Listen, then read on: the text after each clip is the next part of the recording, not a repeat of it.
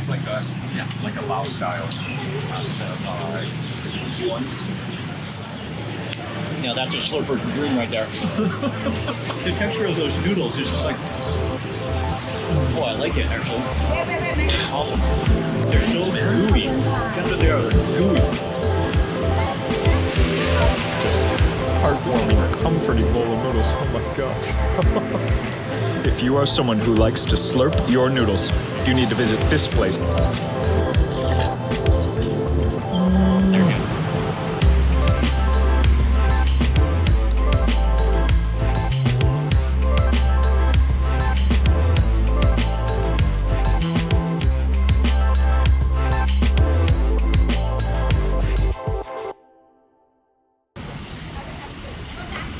Yo, what's up everyone? Welcome to tonight's video. So, just a little bonus here because after a little bit of talking, all of us, 3 meals in a day, it's a lot, especially when you get the full-on meat feast and then the full-on chili feast. And so tonight we're gonna go old school. We're gonna go for the straight up street food cart, focus on the atmosphere. Welcome to tonight. We are visiting Jiehong. It is actually well within walking distance of all the places that we know. But again, this street is so full of amazing street food. There's just never enough time to check them all out. So this is going to be just a tasty bowl of noodles. And again, full on street side street food noodle slurping atmosphere. Let's see what they got. Okay, so the noodles that Jiehong are serving are an example of how Khon Kaen gets a lot of influence also from Lao. So again, the cool, unique location of Khon Kaen just right in the middle means that it has a ton of Thai food, but also a ton of Lao food. And actually this, it might even be Chinese and Vietnamese. You can see the sausages here are definitely like a Vietnamese type of sausage. And then you have just pork options across the board, the blood, oh, okay, and even chicken feet. So you've got a huge range of how you can set your noodles up just how you like it. The prices here are amazing too. And with a glass display case, this kind of really sets the mood, you know? For street food, I love seeing the classic stainless steel cart, and you see when they set the cart up on the risers like that, this cart is not going anywhere. They are in business for the long run. Yeah, this is a locally loved place. Let's go taste the noodles. Oh, yes. Oh, beautiful. Yeah, that looks so like Kalpiak, like in Lao. They're so pretty. Oh, wow. Okay, so sitting down at the table, it's like a little noodle Christmas here. So colorful. Oh man. And the ingredients are so diverse. Like for a dish like this one's just all chicken feet. I think I know whose that is. But then, man, oh thanks man, yeah. And then this, you can just really see the noodle the most clear. And the noodle actually is like translucent. It's really thick. It's a rice-based noodle. And yeah, like you can easily see the Lao influence in that one. Oh, this is just great. And then in the center, we've got the chicken that was used in the soup in the stock for all of these bowls. Just got a taste tester right in the middle there. It's just a great street side noodle feast for tonight. Awesome.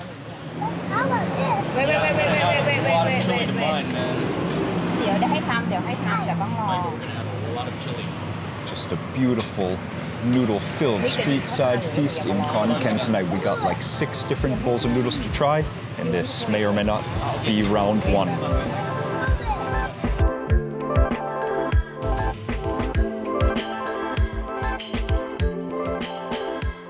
Over the years, who can count the number of amazing examples of delicious Thai street food I've been able to have with Mark. Finishing off the year 2020 with this Christmas bowl of noodles. Nothing but thanks. Cheers to you all as well. We wish you all well. Might I call this our noodle slurping dream bowl to count down the new year? Maybe. Welcome. Thanks for joining us.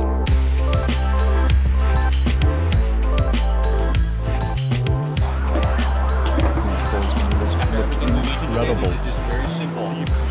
We are definitely focusing on the 2 specials tonight. Great job.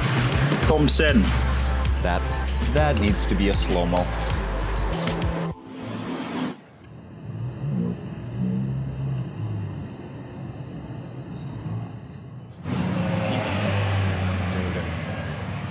That is just heartwarming, comforting bowl of noodles. Oh my gosh. Oh, that is... Now that's a Slurper's dream right there. The texture of those noodles is just like... Oh, I like it, actually. Awesome. They're Thanks, so man. gooey. That's what they are. They're gooey. Oh, And they thank feel you, like dude. they're- Thank you. The noodles almost feel like they're... Okay, so I had a taste while Mark was filming, but I want to show you all the ingredients just packed into this bowl of kway chap. Amazing noodles. I was obsessed with these in Luang Prabang in Laos, actually. Okay, so you've got pork spine, then some type of tofu, probably with pork, steamed sausage, which is called mu ya, then more pork, the soft ribs. Okay, that's it, because the noodles are, even on their own, they're incredible.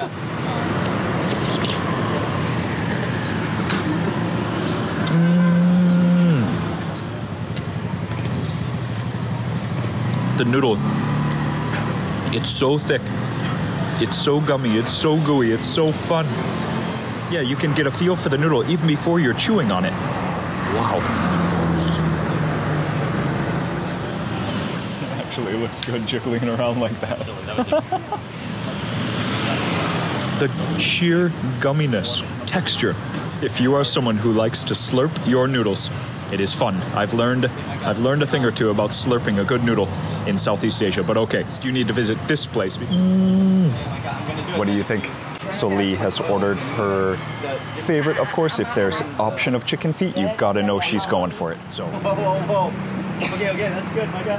Whoa. that was a good one. Good one, Micah. Yeah, that was a good one. Thank you, Micah. Thank you. Micah did the perfect pour.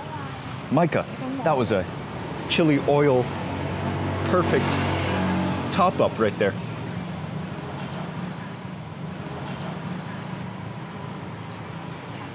Oh my goodness. That's amazing. Just look at that color. That needs to be a slow-mo. Pour in the new.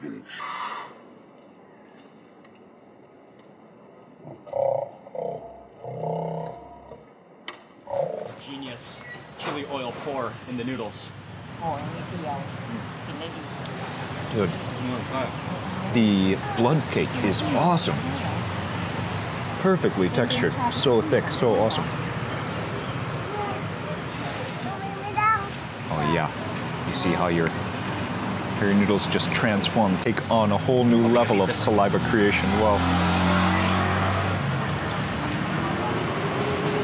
Okay. Stir that around a little bit. For this bite, I'll get a piece of the mu ya, the Vietnamese sausage. Yeah, the ingredients in this are so deep. There's like 10 different things going on. There's like 3 different kinds of steamed sausage. Each of them just slightly different texture. Very soft and silky though. But not as silky as that blood cake. That bite, that's been the best bite for me of this whole bowl of noodles. Wow.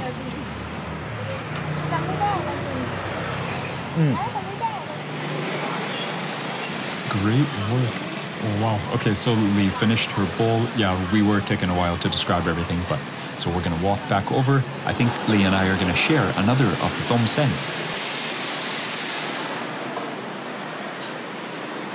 The jok here smells so wonderful. That's the porridge, jok mo. They make it with pork, but they have so many different ways you can customize, well, pretty much everything. Just look at this.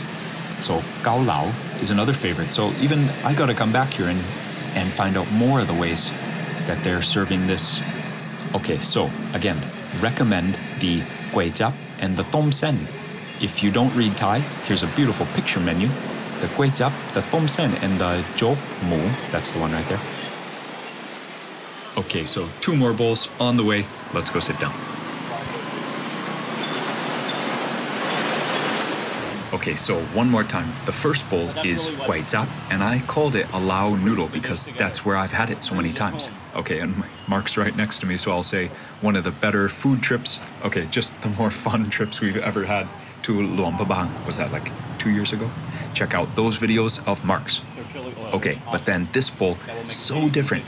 Tom sen, a few of the sausages they add are the same, but the noodles, it's all about the noodles for both of these.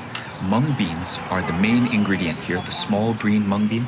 they use in the flour to make these, and they're like stretchy, a little sticky, but just so different. Not slippery or gooey like the sen kway chap. Yeah, and I'm loving that blood cake. Also, I guess just having fun with the camera right now. Okay. I didn't realize ordering chicken feet, it's literally the entire bowl of chicken feet. bowl? Yeah, she loves it. No, she loves it. Yeah. So I realized something about this chicken soup.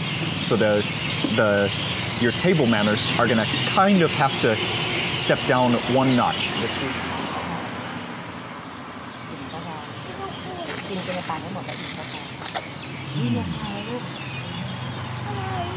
That bonus bowl of the chicken bones, there's a lot of meat on the bones though, but that chicken stock and the broth is so wonderfully peppery. It is amazing. That chili oil is a highlight of this dish for sure. Oh. Wow. That's just like, yeah, this food is just too fun to think of table manners first. These chicken bones are so soft. They've been cooking for so long. If it wasn't appropriate to spit them out, you would be able, I think, to just swallow them.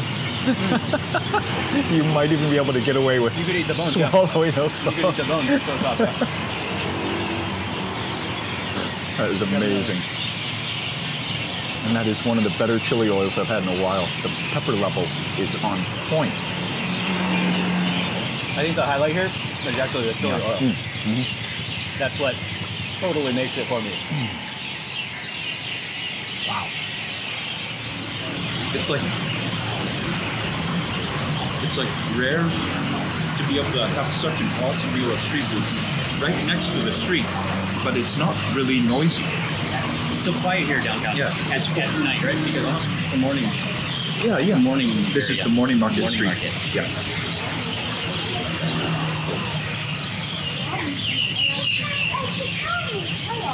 Yeah, this is a great place actually for like proper cool street food atmosphere, but not crazy. ได้ครับ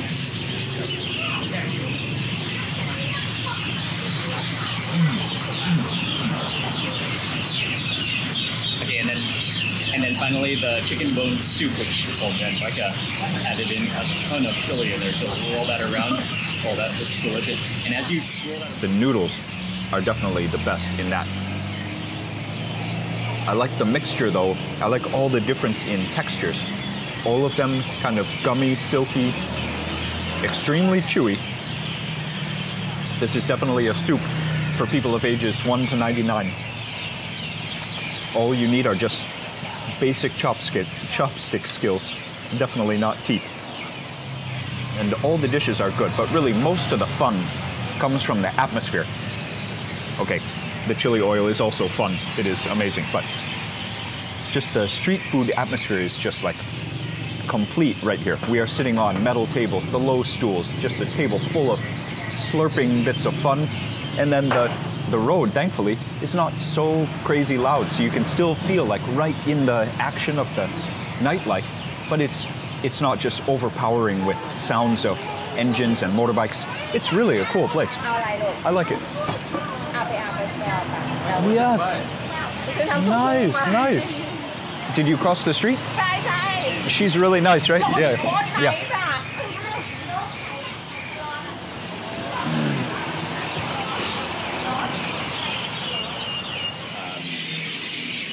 some cinnamon in there. It's actually pretty tasty. I think it is. Do you want to taste these noodles? Babe, this is really good. This is a good place. One trick that I've learned with noodles, actually one thing that made me scared of them first is because when they're so spicy, you can't get too excited or you risk having the tail of the noodle flick chili oil up into this area. And if you get a chili oil flick into the eye, you're gonna be regretting it. So these dishes are so fun, but you just have to restrain yourself just a little bit if you are putting in that much chili oil, because for both fun but also danger, things can get spicy and chili oil can start to fly. Wow. Yeah, the pepperiness of the chili oil is amazing, man. Wow. is that time, the last bite of noodles. Oh wow, I absolutely love this dish. I will be back. Jae Hong, I will not forget you. Next time I am in the mood for a seriously slurpalicious, delicious bowl of amazing Kapiak Sen noodles. Wow. Okay, let's go have some nam tofu.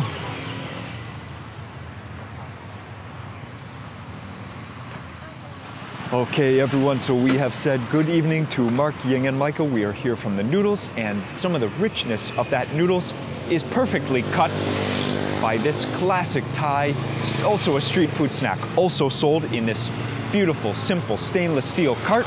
It is nam tofu. It is one of my favorite snacks in all of Thailand, and this is one of my favorite spots to have it. Actually, over there near my house, I've counted 6 that open on my street. But I come over here because I love their recipe and I love the couple. They are so hardworking, and you can see they are, well, locally loved. There is never not a line of motorbikes, a line of cars, even going out into the street. They are on their feet from when they open for hours. It's just amazing. And yeah, their recipe is not bad either. So we are gonna order a few dishes we're gonna eat here. And you can see they also have cool street food, street side seating, and we're gonna get some simple recipes of this dish. Let's check it out.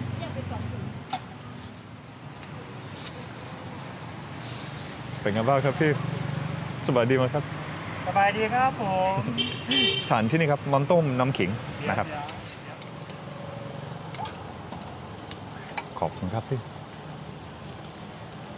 ครับพอครับแล้วก็เต้าหวยน้ำขิงอีกถ้วยนะครับ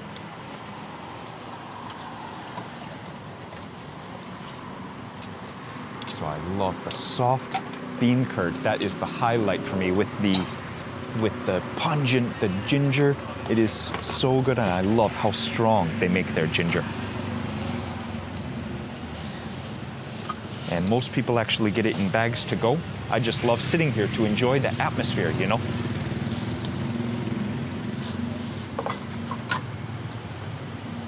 Okay, let's sit down.